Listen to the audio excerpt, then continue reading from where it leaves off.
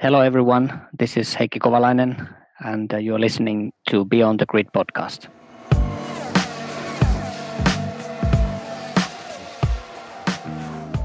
Hi, everyone, and welcome once again to your favourite corner of podcast land, Beyond the Grid with me, Tom Clarkson. Here's hoping that you're all fit and well and ready to hear from another cracking guest, because this week I'm chatting to a man who was hugely popular back in the day for his relaxed, easygoing persona, Heikki Kovalainen. And he was no slouch either. Heikki won the 2008 Hungarian Grand Prix. But that was to be his only win in a career that spanned 111 races for Renault, McLaren, Caterham and Lotus. His talent probably deserved to win more races, but for various reasons, which we look into in this extremely fascinating and candid chat, that didn't happen. It wasn't the machinery at his disposal, at least when he was at McLaren, because his teammate Lewis Hamilton won the World Championship in the same MP4-23. The thing is, except for that win in Hungary, which Heikki inherited after Felipe Massa retired late in the race, he rarely got the rub of the green. Yes, in this business you often make your own luck, but if there was bad luck to be had, Heikki was usually on the receiving end. And throughout his Formula One career, there were management issues and all sorts of other drains on his energy and focus. Yet Heikki makes no excuses. His sense of perspective is remarkable, and he remains one of the most articulate and unassuming drivers ever to sit in a Formula One car. And don't forget that he was bloody quick on his day. His pole lap at Silverstone in 2008 was one of the great laps of that season, and a reminder to Lewis Hamilton and the like of his fabulous speed.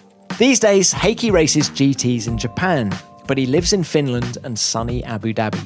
We caught up remotely and he regaled me with fascinating tales about what it was like to be teammates with arguably the best driver of all time, that massive Spanish Grand Prix crash he had in 2008, why his Formula One career took the twists and turns that it did, and much, much more.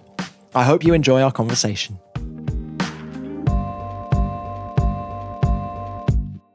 Heikki, it's great to see you via Zoom. You're looking very well. Where in the world are you at the minute? Well, in fact, now I've spent the last few weeks here in North Finland. We've got a small cottage in the middle of the forest here. And I was, in fact, preparing for my Super GT season in Japan already. Things were still going ahead there. But then eventually the start of the season got postponed. And the only place that I could return, or maybe not the only place, but in one of my homes is in Finland, and this was the only home at the time that I could return because our normal residence, which is in Abu Dhabi, was already in lockdown, so I couldn't return there. So I got back here, and in fact, it's not too bad place to be. It's very quiet here. It's very easy to distance myself from everyone, and I can still do some activities outside and relatively normal cottage life. So it's not too bad place to be during this time.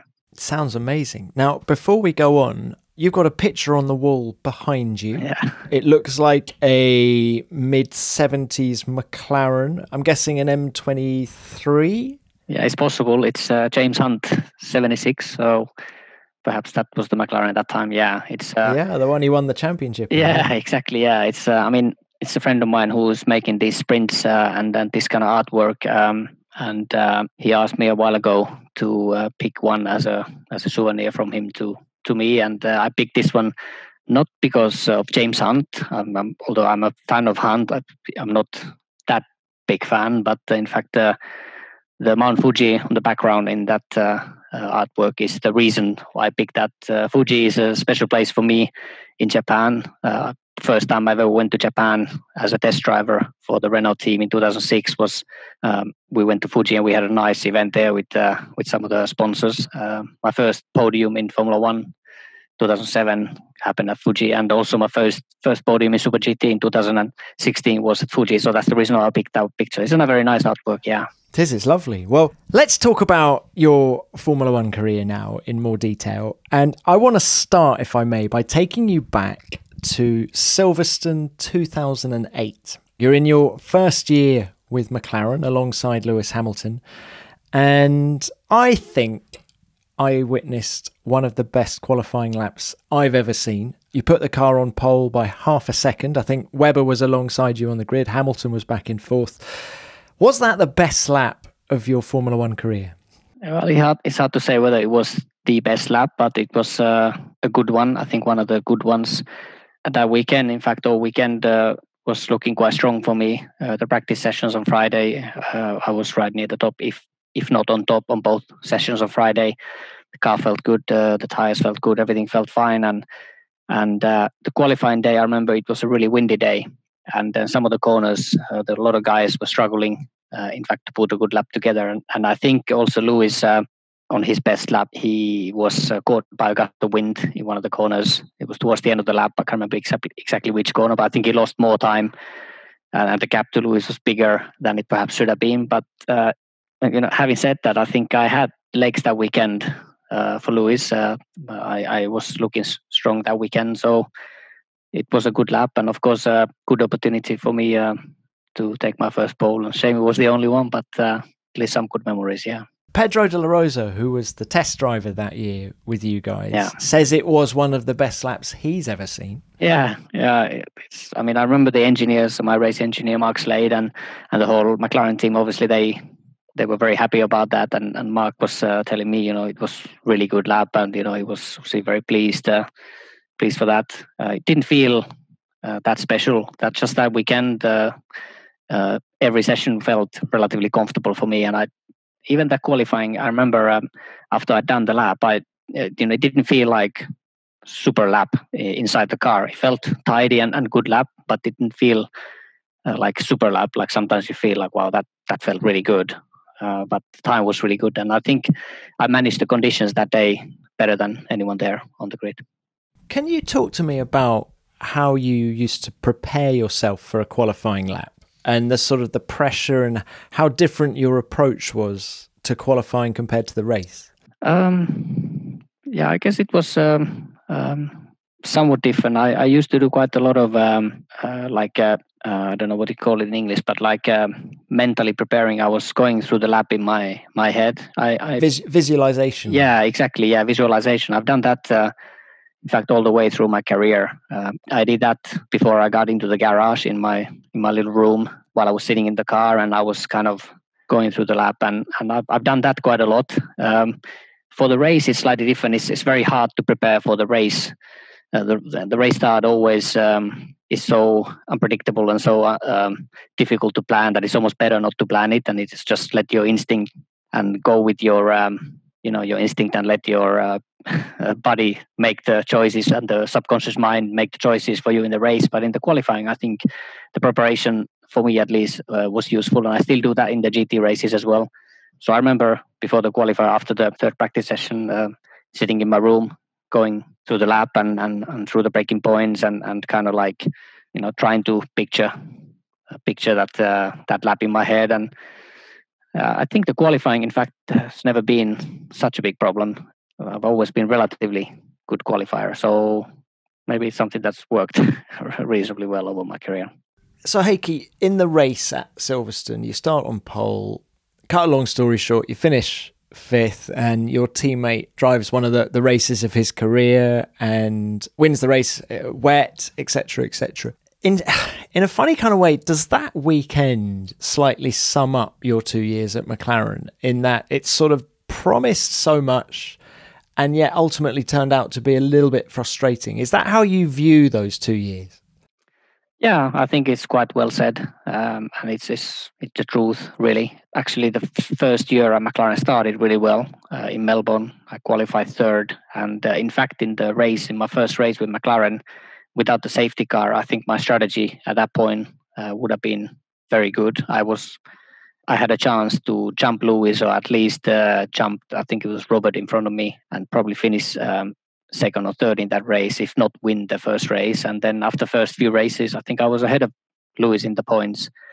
But then things didn't eventually then work out as planned. So yeah, I think you're right. It kind of sums up that there was some promise, and I had some momentum going to McLaren. My first year at Renault started really poor, but I managed to turn the season around, and at the end of the 2007 season, things were starting to click and started to work, and I started to make some decent results, and I was ahead of Fizzy most of the time.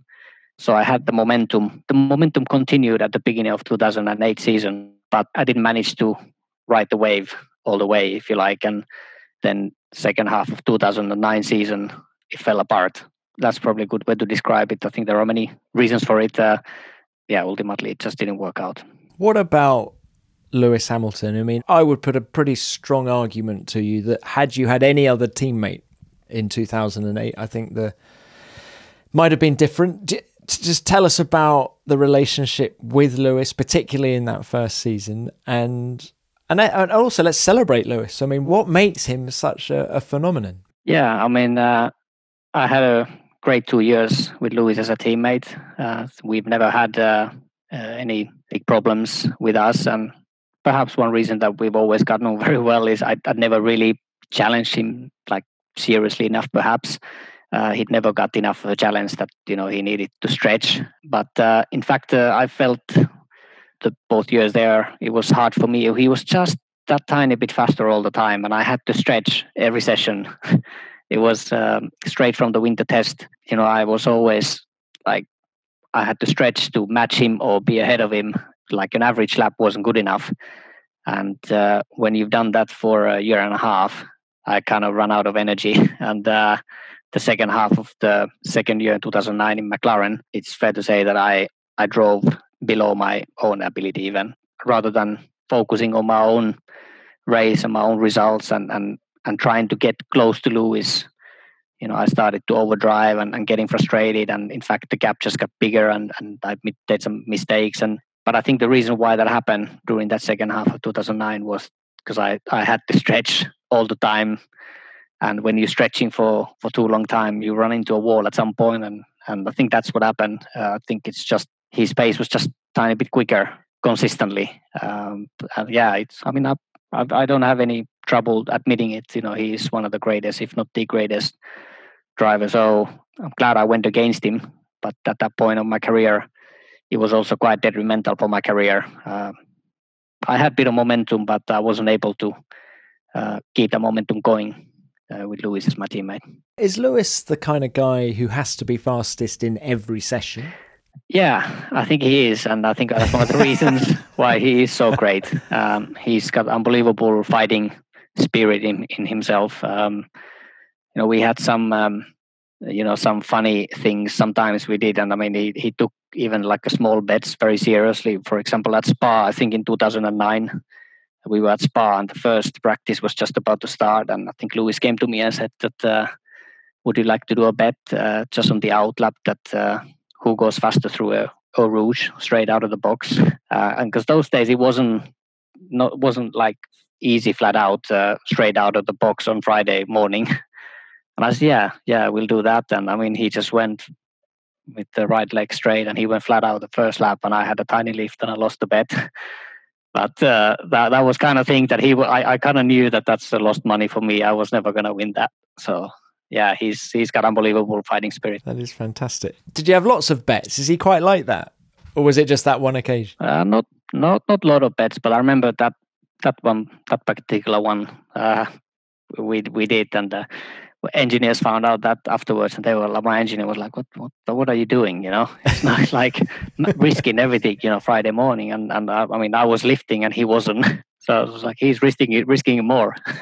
Heikki, where is he particularly impressive? Is it under braking, or seems to be there's obviously so much time to be made up there, but also is it through fast stuff? Is there one particular area? Yeah, I think the main area that I struggled to match him was braking areas. So he was able to brake later and harder, and yet he was able to hit the apex and make the exit the same as mine. Generally, his lines were a bit more square than mine, so he braked late and deep, turned the car in quite a short distance, and then his exits were quite straight. And I think that's one of the reasons over the years that he's been able to look after tires also very well. He puts less energy into the tires, and when he puts the energy, he puts them in places that it hurts the tires less. Like I was loading the tires, I was making corners quite long, and that's kind of my driving style. And I remember at McLaren, the engineers were also saying the Fernando style a bit similar, Kimi style and Mika style, they all carry a lot of speed into the corner, and they make corners very long, whereas Lewis, he arrives, brakes late, turns the car sharp, and has a straighter exit, so the tire has less energy. And I remember that particular area, the braking areas were always where I was struggling against him.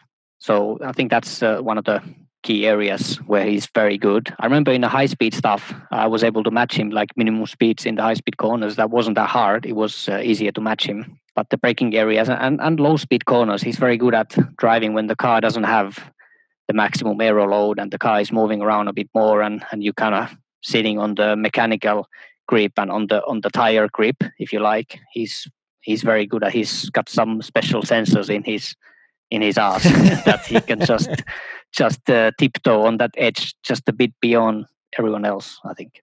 Are you friendly with Valtteri, just out of interest? Yeah, I am friendly with Valtteri, yeah. Were you able to give him any pointers when he joined Mercedes? No, I mean, not really. I mean, he's never asked me anything. Of course, if he ever asked, I could talk to him. Only a few times I've spoken to him after some Grand Prix during his first year. I think it was a Mercedes.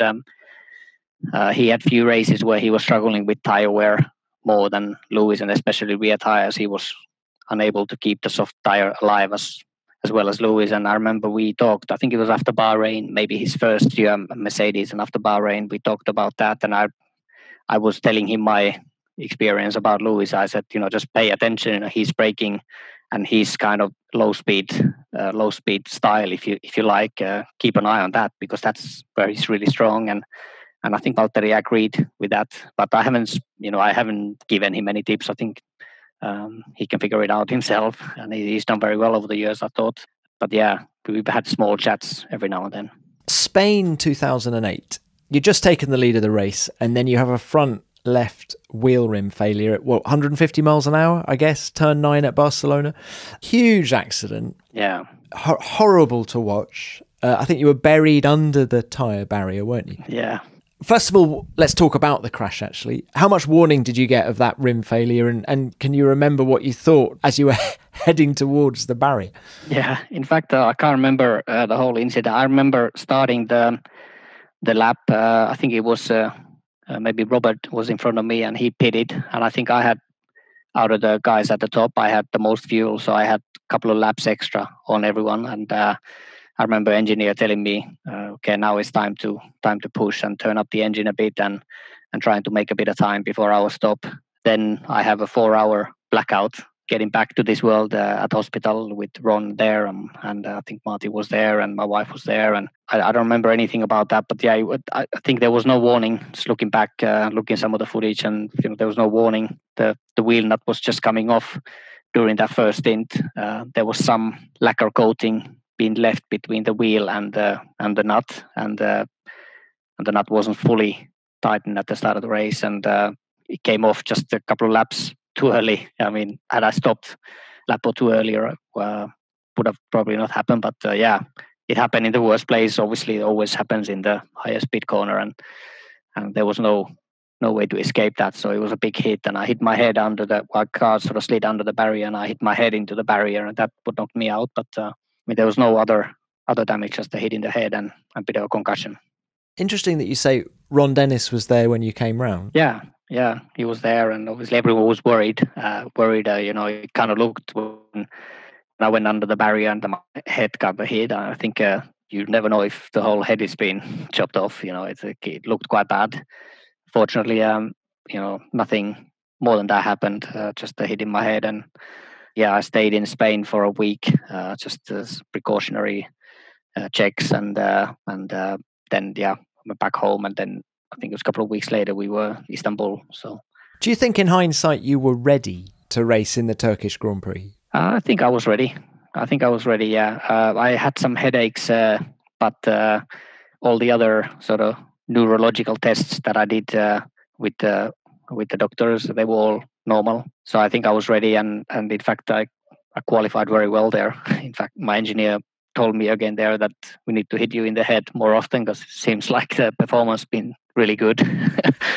I think I qualified on the front row with the 2-stop strategy. Most of the guys were on a 3-stop strategy, so we were really looking strong for the race. And then just Kimi touched me in the first corner. I got a puncture and the race fell apart. But I think physically and mentally I was ready to race. Yeah, there was no issues with that.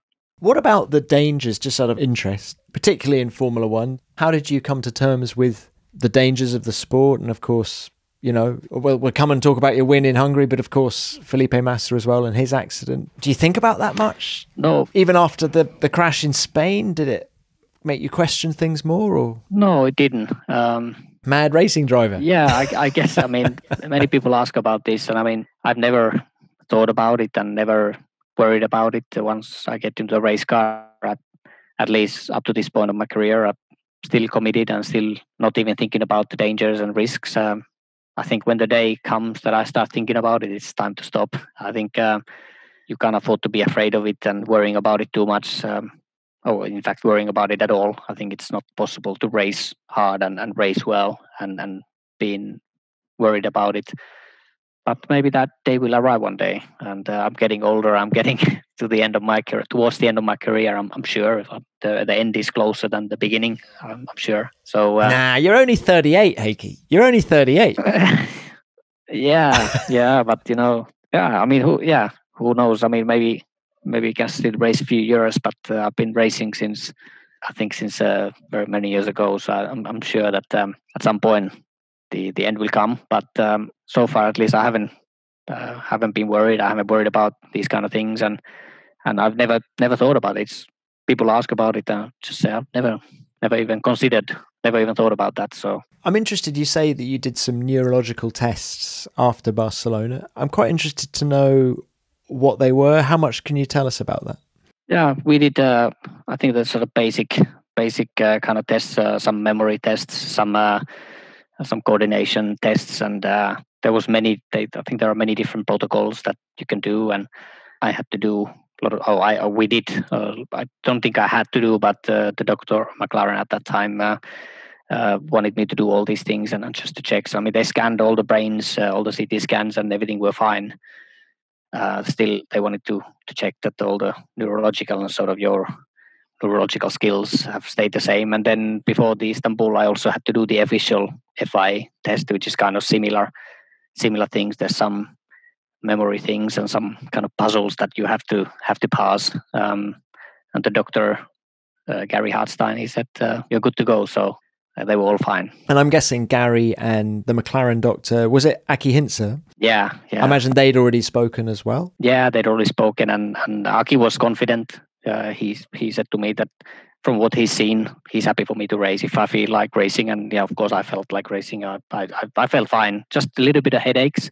Still, before the Istanbul weekend, I had some small headaches, but they said it was normal after that kind of big impact. It was quite a big concussion, quite a long kind of blackout. So it takes a while, but all the other signs were good. So there was no danger. There was nothing to worry about otherwise. Aki very sadly passed away a couple of years ago, didn't he? But yeah, how much of an influence did he have on you and your career? Yeah, he had a lot. He was a good friend of mine, and all of his family were a good friend of mine and still are. He was kind of somehow like a visionary, and he was one of the first ones to put together like a really complete programs for race drivers. And I think, Schumacher started, and maybe Senna and Schumacher, they've started the sort of fitness side, but then I think Aki has brought a lot of other aspects in terms of driver training and driver preparation into the Formula One world. And a lot of the stuff that we did, I think, we're ahead of time nowadays. Perhaps all the teams are doing similar things, and it's kind of normal how the younger drivers especially are preparing for their careers. But Aki was a bit ahead of his time, I would say, and it was interesting stuff. Some stuff got complicated, but I think we got some benefits, and Lewis was in that program, and many other drivers also were in that program. I think they've all gotten benefit of that. The one time I came across Aki was about 10 years ago. Maybe it was longer than that, but we ran the Nürburgring Nordschleife together. Okay. All 14 miles of it. And Aki must have been, I don't know how old he was, but a lot older than me. And I thought, I've got Aki here. I've got him. There's no...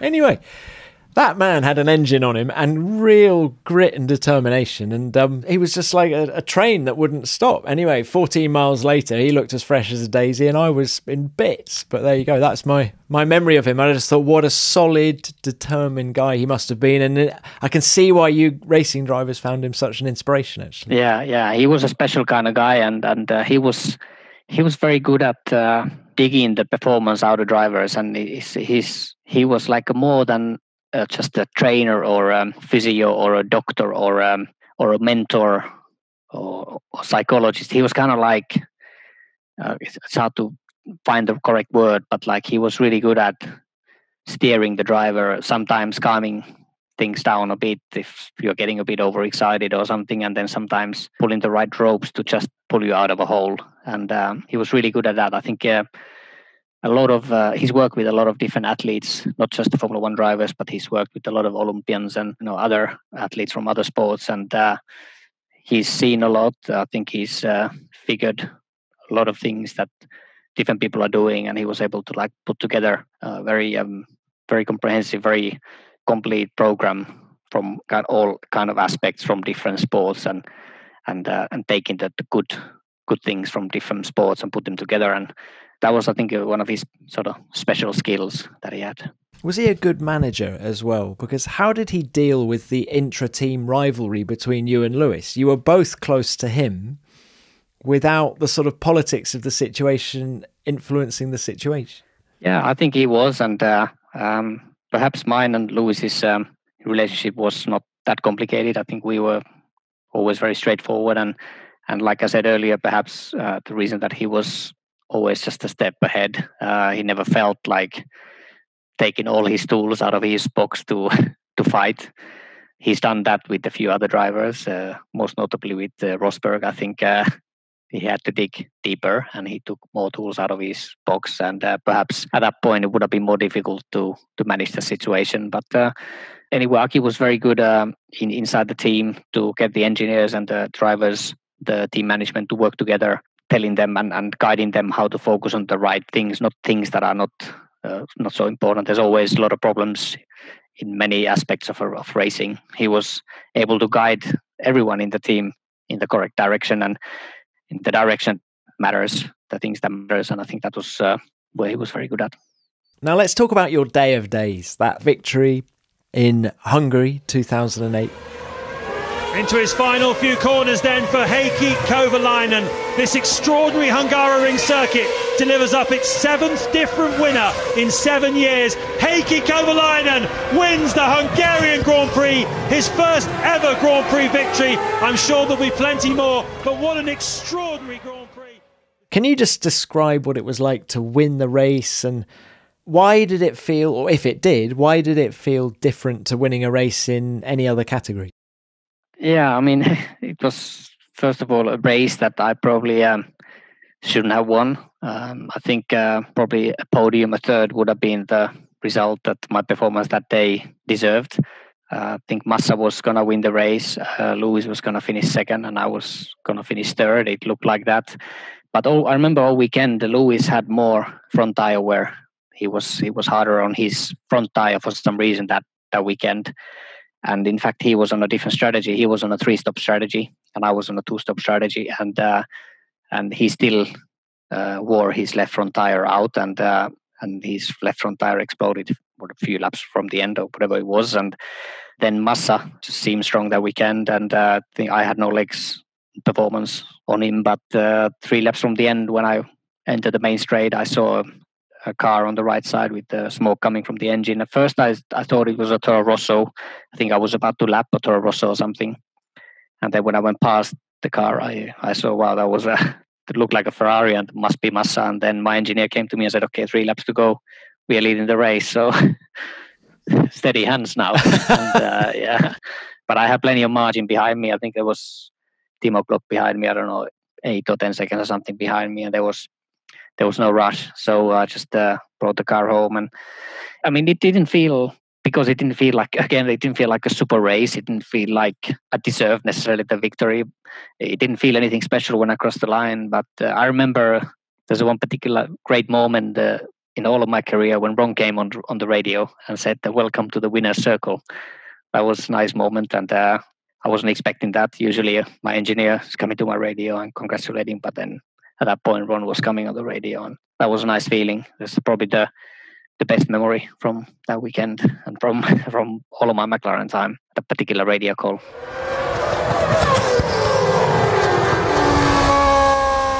Welcome to the world of winning. Heikki. First of many. Well-deserved win. To finish first, you first got to finish. Well done. It's a funny sport, isn't it? How you win a race that you feel that perhaps you didn't deserve to. Are there races where you felt you drove brilliantly and didn't win, conversely? Yeah, I think there are more races like that. Actually, after my Renault and McLaren years, the years with Caterham, Lotus first and then Caterham, I think some of those races I felt I did better job, and I did a race with less mistakes and good in laps, good out laps, good race starts and all that, and finishing 17th. Yeah, that was kind of hard to take, but I feel those years I did better races. I was better race driver at that time. I think the years of McLaren and Renault and the struggles there have taught me a lot of things. And then when I went to Caterham, I think I was able to handle the situation better. And I'm pretty sure had I been in a better car and had the car been faster at that time, I would have been able to do better results compared to what I did with my time, for example, at McLaren. So I think I just arrived at McLaren a bit early, bit green, bit too rookie in many aspects. And I became a better race driver during those years. Just that the team and the car didn't develop enough to kind of get another wave of momentum going. That was the idea after the McLaren years, to go to a smaller team, go back to basics and trying to get myself better frame of mind and get more performance out of myself. And I think I did that initially. But then progress of the team then kind of stalled and it kind of took me with the ship was sinking, and I kind of went with that. When you joined Lotus, did you believe it could become a serious challenger? Initially, no. I thought that the first year will be tough, and kind of knew that starting from scratch is going to be hard. But I didn't think we were going to be 5 seconds off the pace like we were initially. I thought we were going to be a couple of seconds off the pace, and I thought we were going to be at the back of the queue, but we'll be in the queue. But in fact, we were not even able to join the established teams' queue, if you like. Only the new teams at the back were racing their own championship. And after the first year, I thought that they were going to make more progress. And then the second year, progress didn't really happen. We got a bit closer, but still not seriously challenging anyone yet. And at that point, it was kind of I was starting to think like, well, shit, is this going to work out or not? And then the third year already felt like it started to go downhill. The investments were not there. The team needed more push on every area, and in fact, there was just the development was kind of stalling as well. So it started to look a bit worrying. I mean, you say the investment wasn't there. How committed was owner Tony Fernandez? I think at the end, initially, I think he was relatively committed, and I think he thought that it'd be easier to join the queue and get further up the grid. And the first year when things didn't happen, I think that was kind of expected. But the second year, I think he was expecting more. And I think when he realized that spending 100 million plus a year and nothing happening, it kind of the excitement kind of started to die down a little bit. And I think at that point they probably realized that this might not work out, and then they were starting to scale things back. And at that point, it was, of course, the wrong decision if you wanted to move the team off the grid. So, yeah, I think initially they were committed, but quite quickly I think they became unsure of that thing. Did you have anything else on the table for 2010? I mean, in hindsight, was it the wrong call, the wrong decision to go there? 2010, no, not really. It was quite a complicated situation. I just actually gotten into a bit of a management battle with Flavio. Flavio got the penalty or the ban from FIA, if you like, for what happened in Singapore.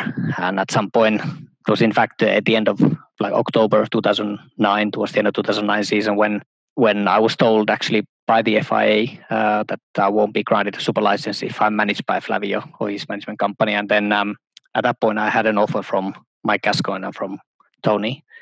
And at that point, it was looking like McLaren was not going to keep me. It was quite obvious. So and they wanted to sign the Lotus deal as soon as possible.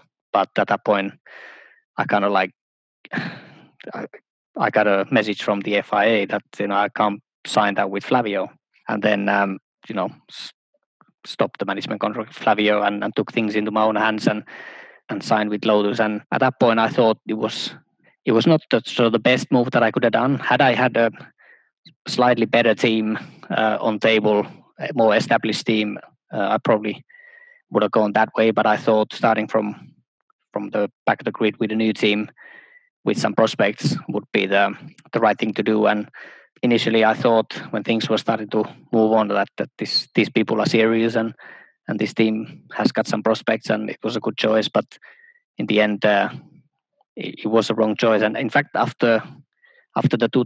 during the 2010 season, I met with Eric Boulier from Renault, and Renault were interested about the next season, 2011 season. And I met Boulier in Valencia during the Grand Prix weekend, and he said that we'd be interested. But I had a 2-year deal with Lotus, and I didn't want to get into other trouble with any contract at that point. So I said to Boulier that I can't do it, although I'd be interested, but I can't do it. And I think at that point I should have gone with Renault and got into a better car. I think I would have been in a better place myself, and I would have been able to perform better. But I didn't want to get into another legal battle, and I didn't do that, and that was probably a mistake. Do you think if you'd had a bespoke manager behind you at that moment, you would have got yourself in the Renault for 2011 because they would have taken care of the politics and the legal side of it? Yeah, it's possible. I mean, at that point, we were doing everything with myself and my wife. And I was battling with Flavio a couple of years, in fact, in the court. And I think actually one of the biggest mistakes for my career was to leave Flavio's management company. I think they did the best contracts for me in Formula One. And they, in fact, looked after me since the Renault junior years. I signed with Flavio in 2002. And when I signed my first test driver contract, Flavio was able to jump a couple of steps on the payment schedule, and he got me more money. Of course, he took a slice of it, but he got me more money than I deserved as a test driver. And my race driver contracts, they were always better than the initial Flavio contract said. And I should have like other drivers like Fernando and Mark, of course, they had contracts in place for 2010. So for them, perhaps the decision to stick with Flavio was easier. But in hindsight, I should have stuck to Flavio, and I think he would have been able to get me a great contract, and he would have been able to negotiate me a better throughout the years. And that's one big regret that I stopped the contract. Heikki, I'm siding with you because if the FIA have told you won't get a super license if you're with Flavio Briatore, that leaves you in a particularly difficult place, doesn't it? It was, yeah. And I remember it was also part of it's not the reason, but perhaps part of the reason. It certainly didn't help the second half of 2009 season with McLaren. This thing was going on the background. And I remember we had a morning briefing at Suzuka Saturday. We were preparing for the third practice and for qualifying. And after the morning briefing, I walked into the FIA office and I met with Alan Donnelly in the office in the middle of a race weekend. And I asked him the question, Alan, what do I need to do? If I stick with Flavio, can I sign with Lotus? And he said very clearly to me, no, you won't be granted a super license. And it's as simple as that. And, at that point, it was a tough place for me to be. And then in the end, I decided to take things to my own hands and stop the contract with Flavio. And, I never had any problems with Flavio. I always liked him as my manager. And the people that were running his company day to day, Bruno Michel, Matthew Michel, they did great deals for me. They looked after me very well. They weren't very welcome at McLaren. They weren't very friendly with the Flavio. It's kind of the Flavio gang wasn't that friendly with Ron gang. But I think that wasn't the game changer. That wasn't the reason. I think they looked after me very well, and then they kept my side of the things always very well. And then actually, once I stopped the contract with Flavio, the next couple of years, when we were doing things with my wife, just me and my wife, we actually thought that, we need someone else. We need someone here to help us to move things forward. And at that point, we were considering. In fact, I met Mika Häkkinen and Didier Cotton. I met them at Singapore through the Singapore Grand Prix. I think it was 2000 and whatever it was it 2011 perhaps?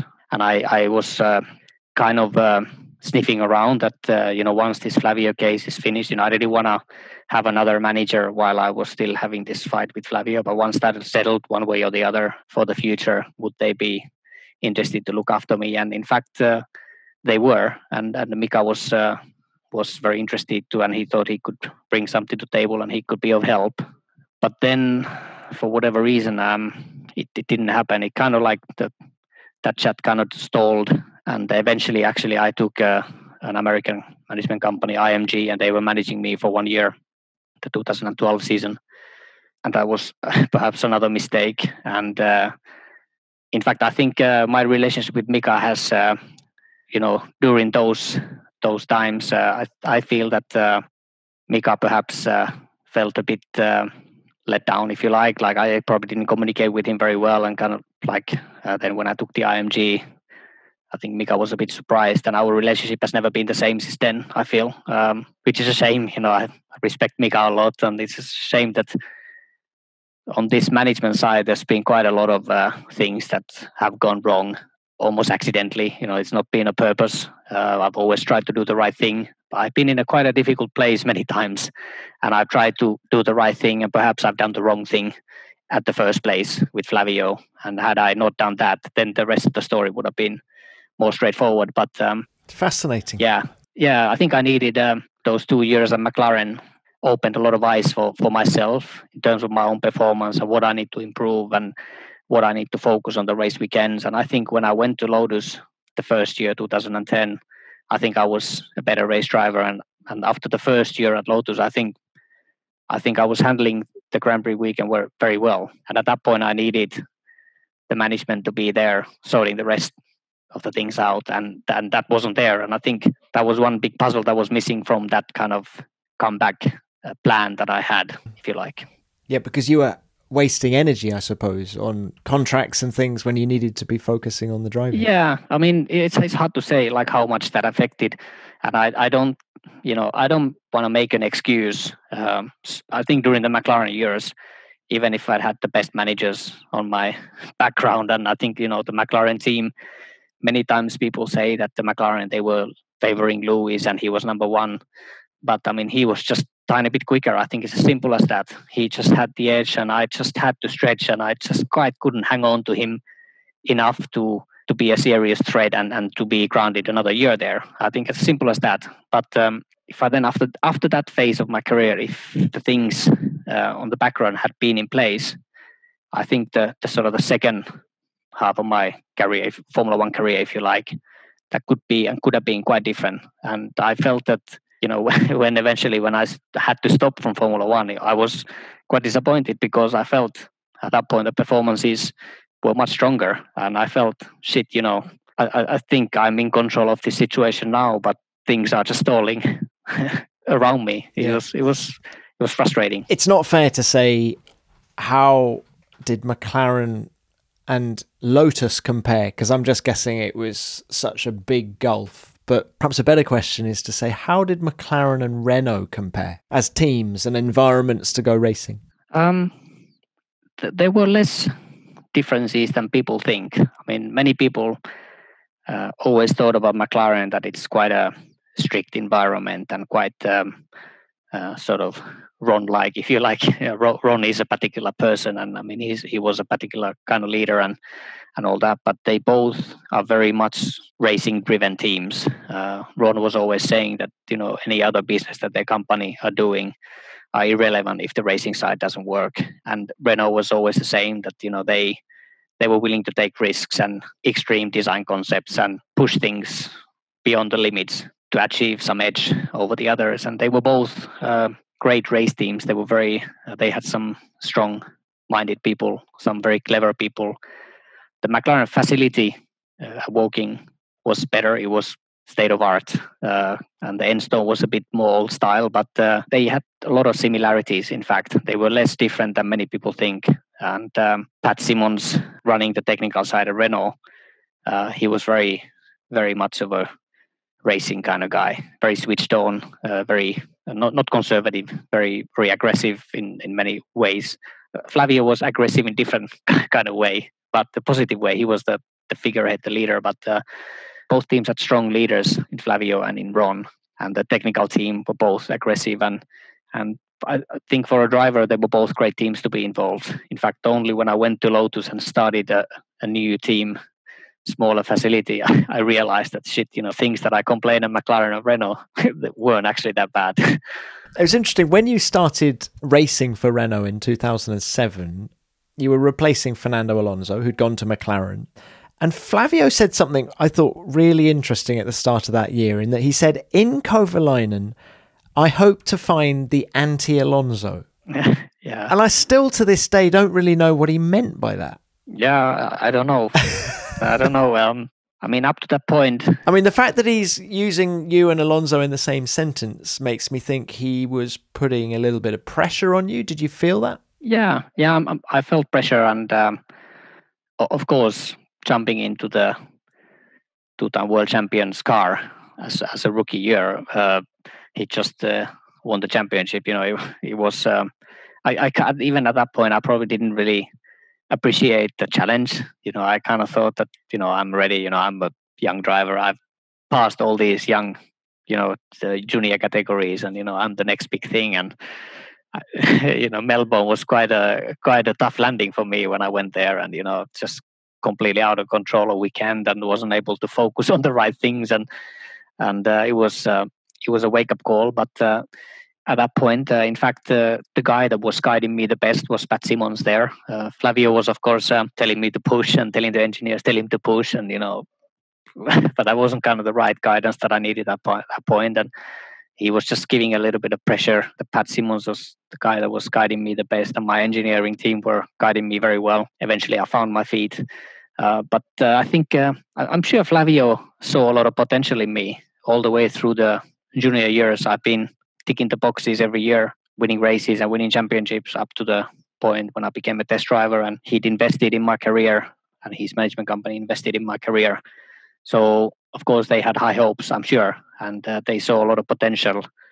Maybe the reason he was talking about anti-Alonso, maybe he thought that I could be up there, fighting and stopping Fernando winning, or trying to fight for him, fight with him at the top. I'm sure that's how they felt up to that point.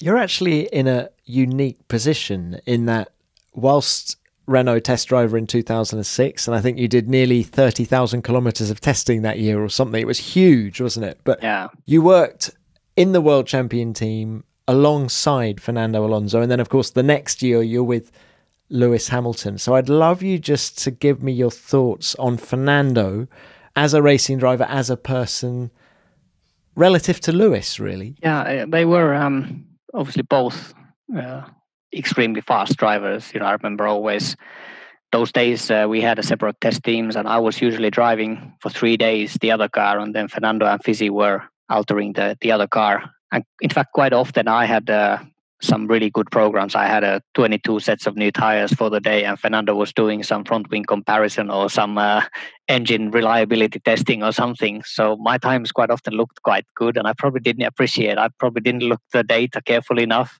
to really see the truth, because many times I felt my lap times were really competitive compared to Fernando or compared to Fizzy. But I'd kind of forgotten the fact that he had 4 sets of tires and I had 22 sets of soft tires. You're not exaggerating. Did you really have 22 sets of tires? Yeah. I think probably not exaggerating much, at least. Amazing. I've done some big tire testing days, and the short runs were always the interesting ones, and they're all pretty good tires. They're not all perfect tires, but some tires really good, and bit of extra revs from the engine for the performance runs, and the things always looked quite good. But in terms of personalities and in terms of like race drivers, they both obviously extremely fast, and they're both very good at working with the engineering team, and in fact the whole team, in fact the people at the factory, and they both very active in giving feedback to the factory. And perhaps something that I overlooked also during my career, sometimes I wasn't that bothered about if some button wasn't in the right place, or if it wasn't in a perfect place in the steering wheel. And for example, in some cases, I remember we arrived at the test, and the brake balance adjuster at those days was still a kind of manual adjuster. It'd been shifted to the other side of the cockpit, and I was surprised at what's happened here. This is how Lewis wanted it to be changed to the other side, so we wanted to change both cars so we have the same spares and stuff, and that kind of things happen where I never thought about that kind of things. In fact, it was maybe not a bad change. It was a good change, but I'd never thought about it. I thought it's been designed to put there, and it's kind of there, and I can manage with it. But they were both that kind of guys that got into these kind of small details. Some small buttons got changed, and they actually then made sense most of the time. They're both really good at that. I think the attention to detail, the ability to work with not just the race engineer or the engineering team at the track, but also the ability to work with the designers at the factory have given them edge over the years. They've gotten exactly the kind of areas that are lacking in the car for them. They've gotten them working that way. Who was better under pressure? Because you saw both of them, in the midst of a world championship fight. You saw Fernando, okay, he clinched it in Brazil. It wasn't the last race of the year in 2006, and then of course you saw Brazil in 2008 with Lewis. Who was sort of dealing with that pressure the best? It's very hard to say. They both were dealing it very well. I'd say that Fernando, all the way through his career, and I mean certainly the time that I was with him, he was perhaps more ruthless. He would always take things to the edge, and he would perhaps play more sort of silly mind games compared to Lewis. When Lewis was younger, he was also doing that a little bit. He's certainly over the years, Lewis have gotten, perhaps he's more confident in his just the sheer speed nowadays, and he can finish second one day if takes too much of a risk to try to win the race.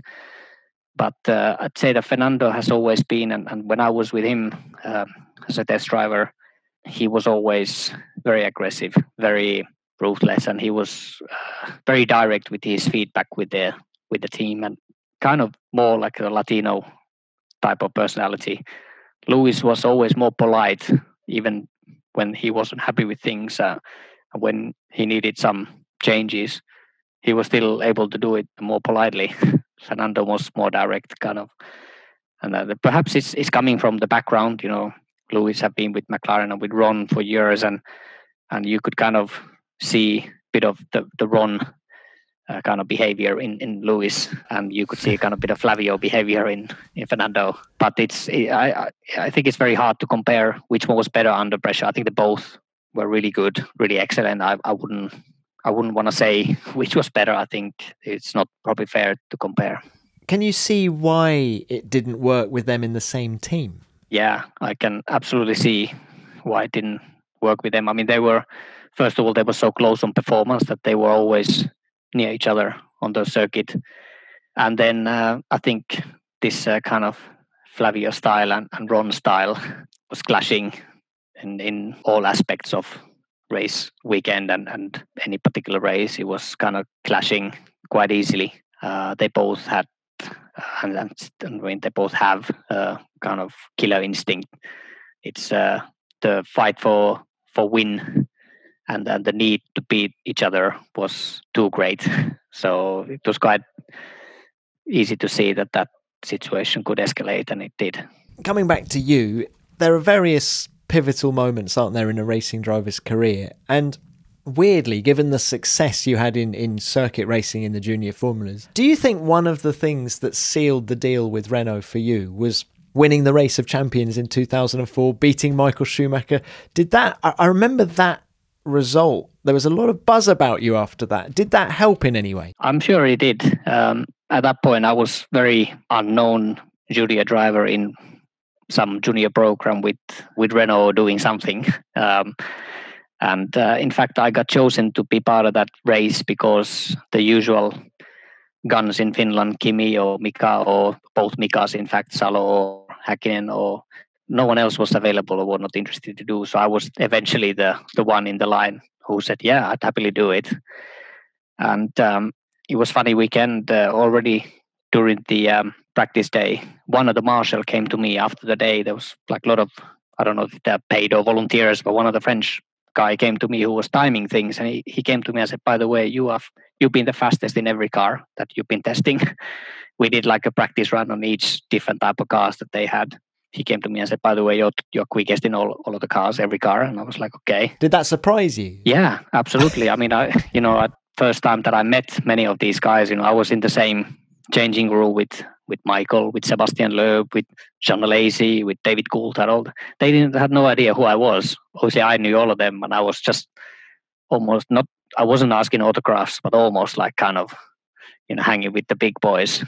And then I think I went and I beat Alesi, I beat Coulthard. I think then I beat Michael in a Ferrari. That was quite funny. I mean, so unexpected. It's a great moment when I won that race. I couldn't believe it, and it's probably what the rock stars feel every time they have a big concert. Step out of the car on the roof, and the whole Stade de France cheering. They're looking, who is this kid? And then I went to super final with Sebastian Loeb, and I beat him in a rally car. And that was funny. And you're Finnish though. Yeah, all Finns can do that. Yeah. I mean, I've always felt that I've been able to adapt to different kind of cars. I mean, I've done a bit of rallying in my career, and I've always felt it hasn't been like so difficult to change to cars. I've always felt like any kind of car or bike or whatever, I get hang of it relatively well pretty quickly. And I'm sure that helped. I remember Flavio, he called me after the event. Pat Simmons also talked to me after the event, and they all congratulated me, and the whole Renault team, they were so happy about it.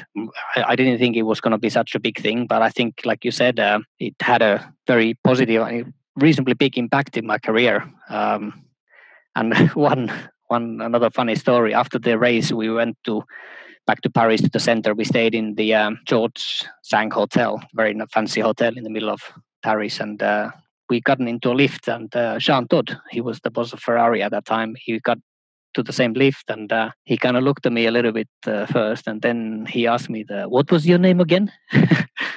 I said, my name is Heikki Kovalainen, by the way. Nice to meet you. And it's probably the first time I got some real attention from some big names in motorsport. And I'm sure it did a lot of good for my career, although it was not an important event. It wasn't an event that I was even planning to do until I got invited, but it had a positive impact. I'm sure it did, and I'm sure Schumacher mentioned you to Jean Todt, hence the moment in the lift. Yeah. Look at the reaction you got from Pat, look at the reaction you got from Flavio.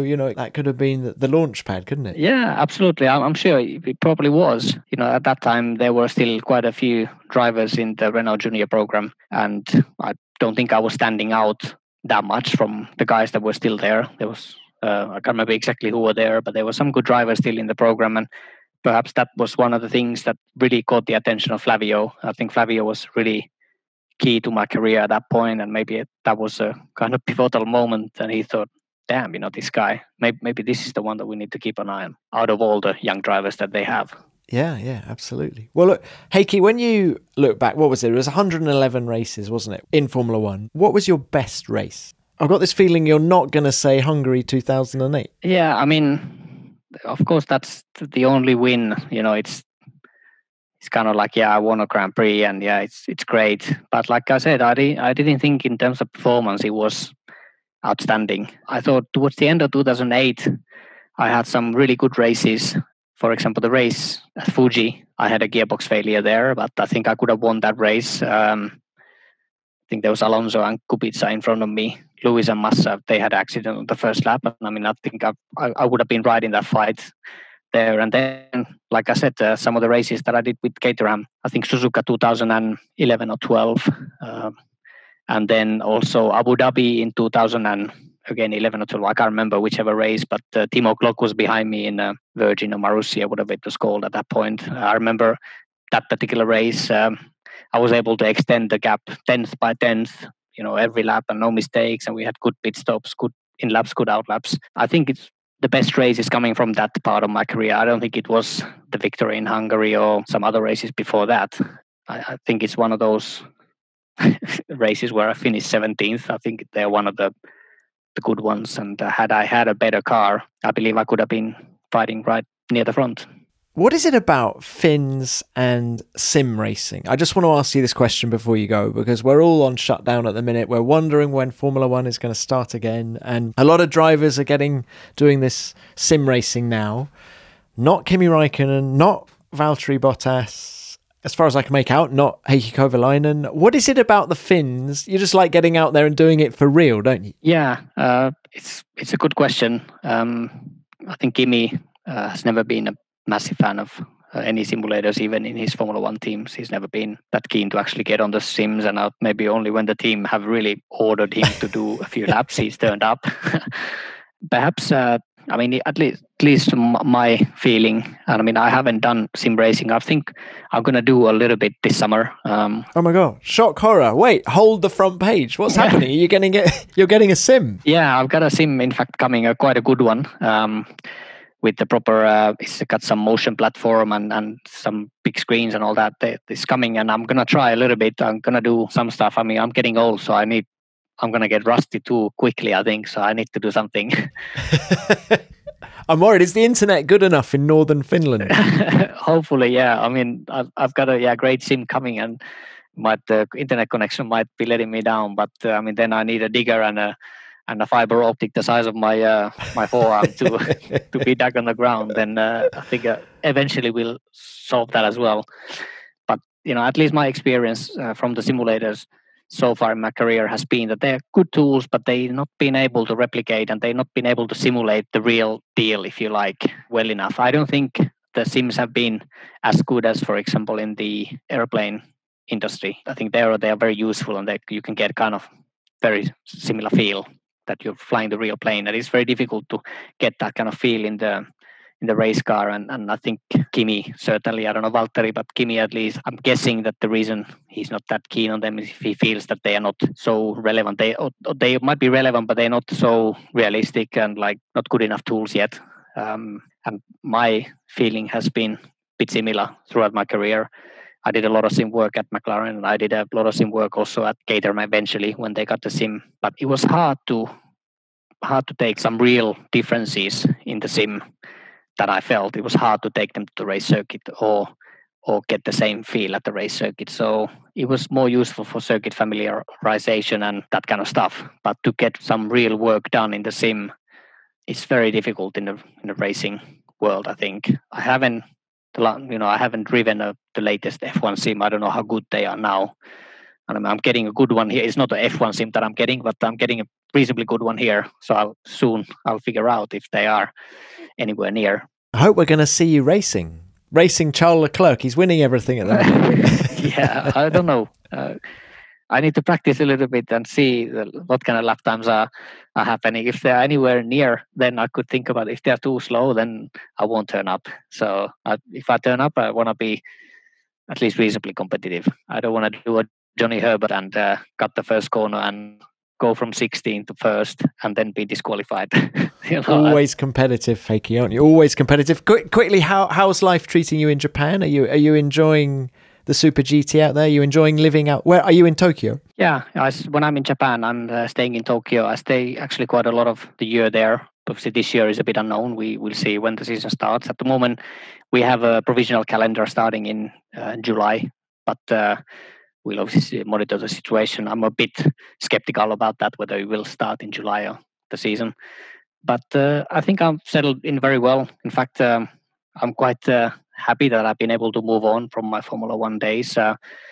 Like I said, I wasn't planning to stop in Formula One when it did stop, and it was tough to take first. But then I'm glad I've been able to move on. I found a good family there with Toyota, Desert Racing. I've been working with them now over the years. We won race. Apart from the first year, we won a race at least every year, and we won the championship in 2016. And I've enjoyed racing there. The cars are actually quite a nice GT cars. They've got quite a good grip for a GT car. The power could be more, but the chassis are very nice. Circuits are nice. The Japanese fans are maybe one of the best in the world. There's a lot of followers coming to see the races, and working with Toyota has been straightforward. I've enjoyed being there, and it's kind of like third part of my professional career. First, there was the Renault and McLaren, was, if you like, the first phase, and then the Caterham Lotus, bit of a chaos, and then now more settled with the Toyota, and I've enjoyed there, and I'm still very motivated to race. I'll keep racing until I feel motivated, until I feel it's the right thing to do, and it's something that also keeps me motivated, keeping my fitness and my training regime going. And so far, so good. I think it's not a bad place for me to be, but I go year by year, and then at some point, perhaps it's time to do something different. But at the moment, at least, I'm enjoying it, and I'll keep doing it until that enjoyment stays, I think. Do you enjoy life in Japan? The pace of life, it's very different, isn't it, to the European way? Yeah, it's very different, and it's in fact a very big contrast. Staying here in Lapland in the middle of forest, I've got only one neighbor. In fact, the Finnish guy who is running a Moto2 and Moto3 team, Aki Ajo, he's my neighbor here, and he's also he's the only one that is around here. So we've been able to hang out a little bit, although keeping a bit of distance. No handshaking or anything with him, but it's very quiet here. And then in contrast, the center of Tokyo is like the busiest place in the world almost. And every now and then I need the break from Tokyo. But in principle, I've enjoyed life there. Tokyo is a very international city. It's not as Japanese as perhaps outside of Tokyo, where it's difficult to manage without the language skills and the sort of the Japanese way of life. But Tokyo is very international, and there are a few foreign guys out there as well, a few race drivers that we can hang out and do things together. So I enjoy life there, and the moment and the day that I don't enjoy, then I gotta stop going there and go somewhere else. Well, Heikki, good luck with everything that comes in the Super GTs, and thank you for a most wonderful chat, reflecting on all things Formula One. I've loved it. It's been really interesting, and I've learned loads. Yeah, thanks very much for having me in your show. It's you've done some great podcasts. I've listened to most of them, and you've had some interesting guys to chat. And I hope given you a small insight what's sort of been going on. And glad if you've enjoyed it, and if the listeners have enjoyed as well. Great stuff. Thank you, Heikki. Good to speak. Thanks very much, Tom.